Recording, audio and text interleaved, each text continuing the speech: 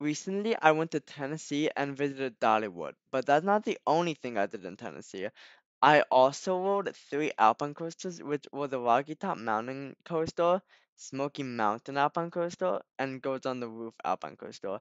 Before the Tennessee trip, I never rode an Alpine coaster, and just let me say that they look way crazier on front of views than they actually are when you ride them. So in today's video, I'll be ranking my top 3 Alpine coasters I've ever ridden. So with that said, let's hop in. No, fuck that shit.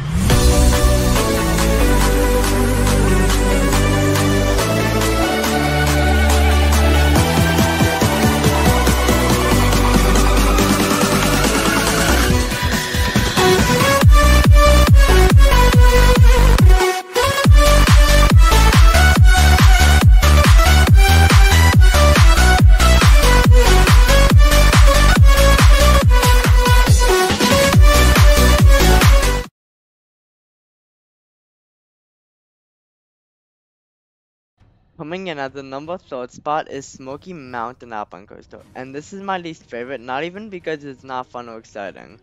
It's at the number third spot because it's honestly super shaky and feels very unstable. This Alpine coaster was built way before the other two Alpine coasters on this list, so keep that in mind. But man, this one was just super rattly.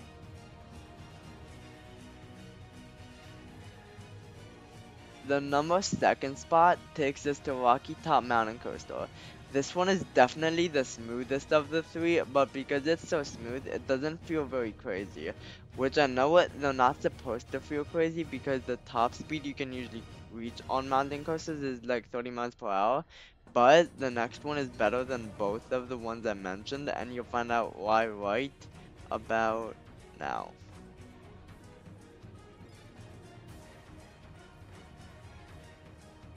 The best mountain coaster of them all is Goats on the Roof, but I would say the coaster isn't the only reason it's placed at the number one spot. I was skeptical when it said Goats on the Roof, but there actually is quite literally goats on the roof. If I can't find a clip, I'll find a photo taken off the internet, but yeah, the coaster is great too, but the coaster is probably the second reason I put it at the number one spot. Because you can literally feed goats and they have gem mining, which I didn't do, but when I go back, I'll definitely do it. So there you have it, my ranking of the 3 Alpine coasters of Tennessee. Overall, Alpine coasters are really fun. They're great for people who don't like the coasters that enthusiasts like myself do. I hope you enjoyed this video. If you did, don't forget to like, comment, and subscribe to Horizon Thrills so you never miss a new upload. I make some of the most high quality roller coaster content you'll ever find on YouTube, all shot in 4K at 60 frames per second. But with that said, I'm Horizon Thrills and I'll see you guys on the horizon. Peace.